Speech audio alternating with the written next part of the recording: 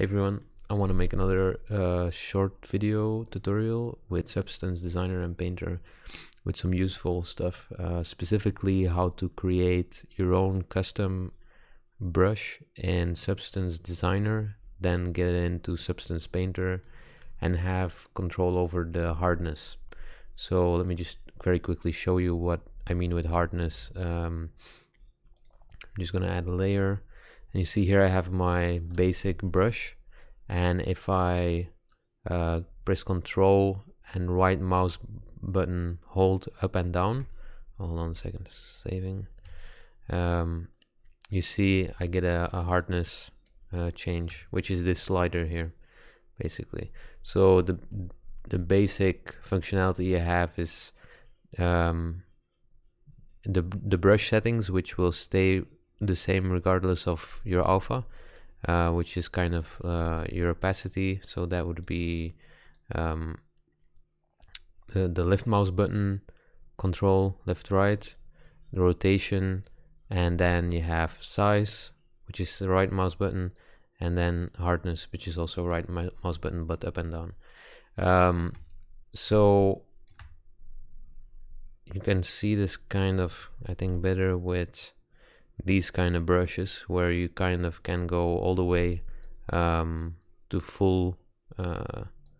fully blown out white, to kind of smooth it out where you have some of the detail.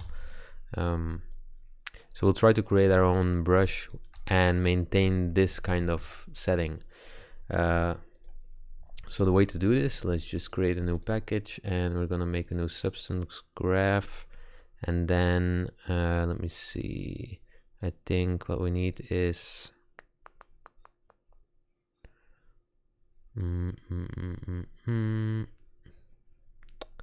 I think we just let's just create an empty. There we go. All right, so let's start with creating some kind of shape that we can use as the brush. So this can really be anything. So I'm just gonna create a shape and scale it down a bunch like this, and I think we can use maybe a pyramid, and then we'll just do the classic thing of adding a warp and a Gaussian noise. There we go. Now we have something kind of interesting, but let's mess around with it just a little bit. Just turn it like this, maybe we change the shape to a paraboloid. There we go. Okay, and now let's mess around with it a little bit more. So I'm gonna duplicate this one, and well, maybe not duplicate. I'm just gonna create a transform node and use the same node here, and then I'm just gonna scale it down. We just want to make sure that we have our tiling set to absolute and then turned off, so that when I move it, it's not tiling. Then I'm gonna add a blend node and blend these two together, see what we get. And I'm gonna use subtract. There we go. So now we might start get something kind of interesting. And maybe we should make another warp and also warp this one, but with a different intensity. So we can increase this. There we go. And then see, now we start getting some interesting results. And I'm just creating some, you know, I'm not trying to aim for anything, it's just for the purpose of illustrating this tutorial. And yeah, maybe let's keep it at this. All right, so then what we need to do is we need to be able to pull this. We need to basically create a hardness functionality, so that you have the soft smooth gradient looking alpha, and then you have like a full-blown white version of it, like a an alpha blend versus alpha, what's the other term for it? I forgot. Anyway, so let's add the levels and see what we get. I'm going to switch to values here. I think the one we want to work with is levels in high, because you see as I pull this down, it kind of clips the whole thing. And I think there might be another one with histogram that you could use. I think histogram scan, maybe? Not sure. Yeah, histogram scan works as well. And actually this one might be better, because that one has goes from 0 to 1.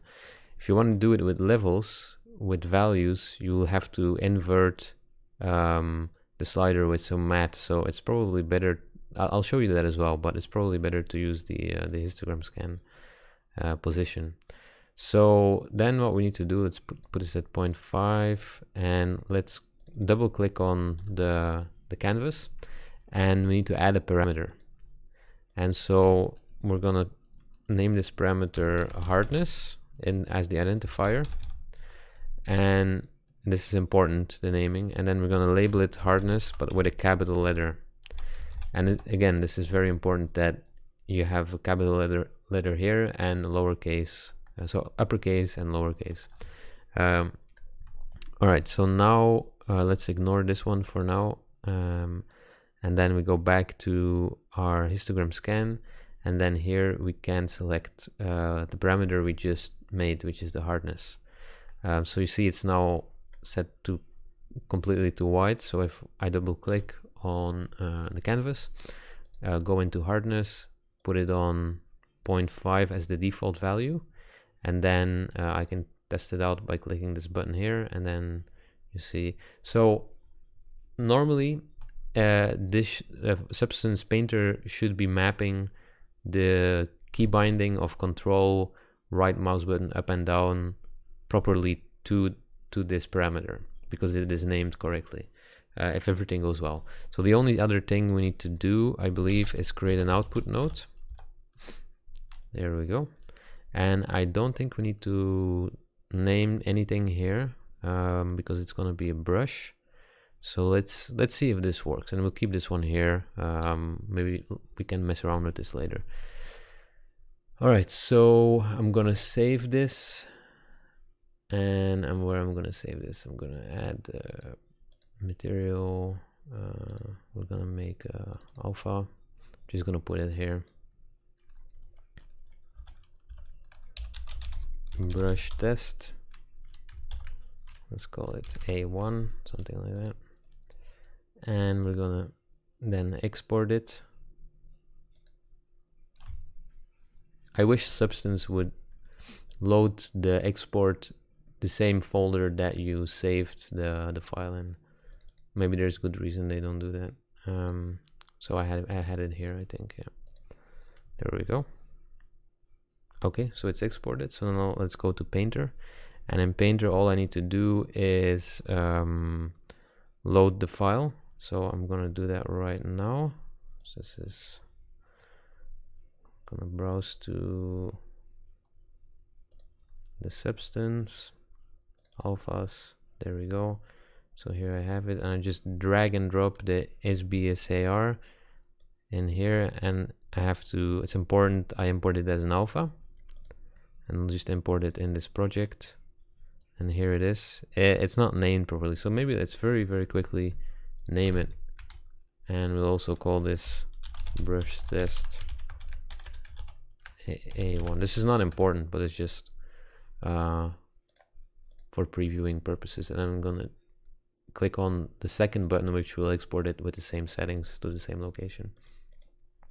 Here we go. So if I now right click on the brush and reload, it should have reloaded, but obviously it's moved it around because of the, here it is, brush test. So I'll double click this, and now here I have my brush. And if it worked correctly, if I hold Control, right mouse button up and down, you'll see that it properly uses the hardness functionality.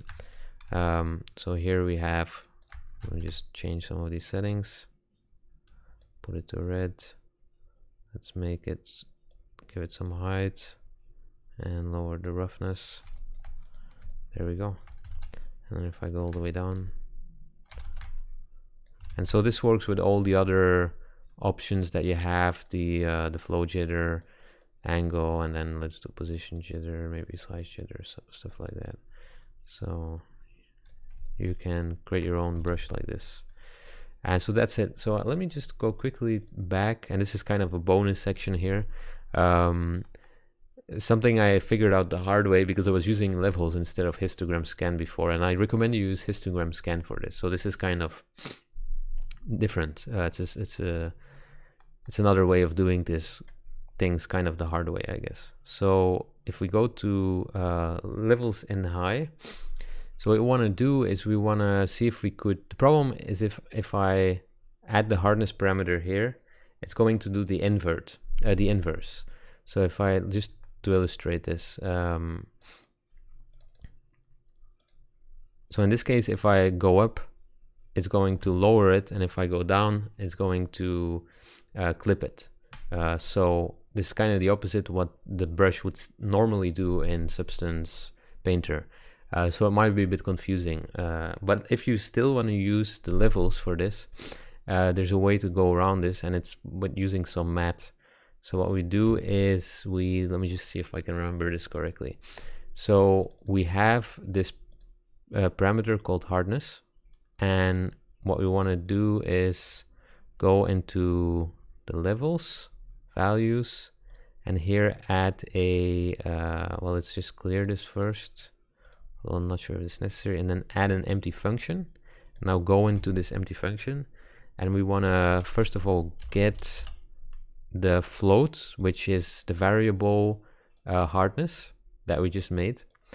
And what we want to do is we want to, so logically speaking, we basically need to invert this value. So now it's at point, well, I don't know what it's at the moment, but I think it was at 0.5. But what we wanted to do is that when the parameter is at, let's say 0.25, we need the levels to be at 0.75. So the easiest way of doing this is simply, if I remember correctly, is to subtract, to make a subtraction, and subtract by 1. So create another float, and then we simply set this one to 1. So if the hardness is set to 0.25, it's going to subtract 0.25 from 1, which will leave us with 0.75. So we set it just to output. I'm not a programmer, I'm an artist, so please bear with me.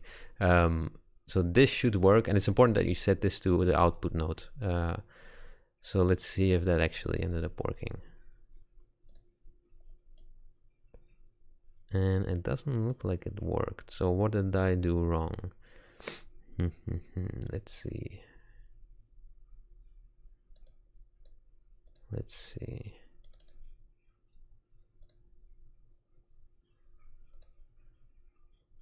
So maybe we should swap it.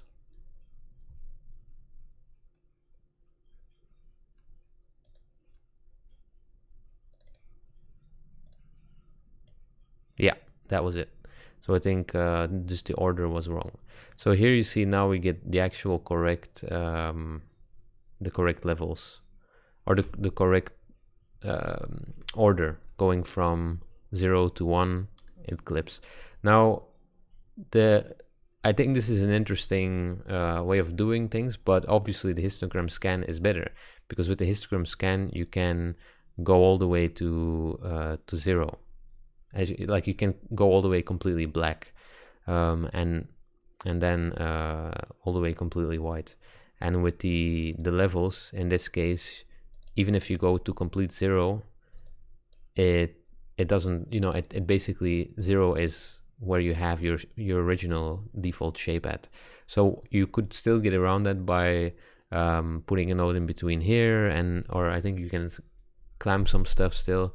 But I thought I would show you this because maybe it's useful in some other use cases. So that's the basics of creating your own brush that has a hardness setting, working with the key bindings in Substance Painter. Hope this was useful. Bye.